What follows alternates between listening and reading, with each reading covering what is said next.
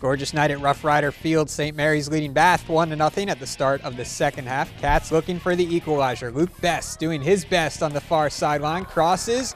It's deflected and then snagged by Stuart Yall. 35th minute free kick for the Riders. Laser from Caleb James, but it's over the top.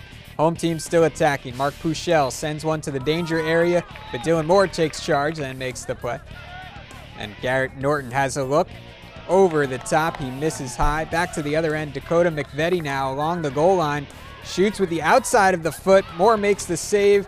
St. Mary's gets the win, 1-0.